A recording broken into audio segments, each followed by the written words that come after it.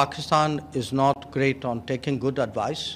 If you have snakes in your backyard, you can't expect them to bite only your neighbors. Yesterday, we heard the Pakistani Foreign Minister Bhutto mention Kashmir in the UN Security Council meeting on reformed multilateralism. Another Pakistani minister, Hina Rabbani Khar, is talking about a dossier and allegations against India, coming from a country that hosted Osama bin Laden. Your thoughts on this? And also a quick question on the latest clashes between the Indian and the Chinese forces in Arunachal, if you can comment on that. Thank you. Well, I read the reports on what Minister Hina Rabbani Khar said.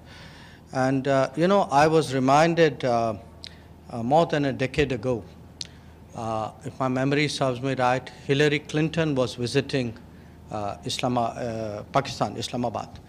And Hina Rabbani Khar was a minister at that time. And I think standing next to her, Hillary Clinton actually said that if you have, I'm giving you the sense, it's not an exact quote, that if you have snakes in your backyard, you can't expect them to bite only your neighbors.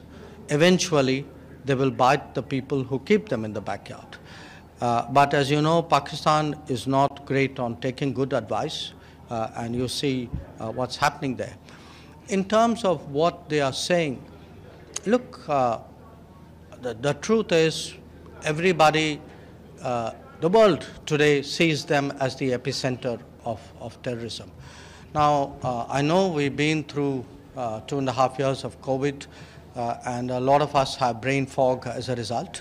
But I assure you, the world has not forgotten, where does terrorism, who has their fingerprints over a lot of activities in the region and beyond the region. So I would say that it's something which they should remind themselves before indulging in the kind of fantasies which they do.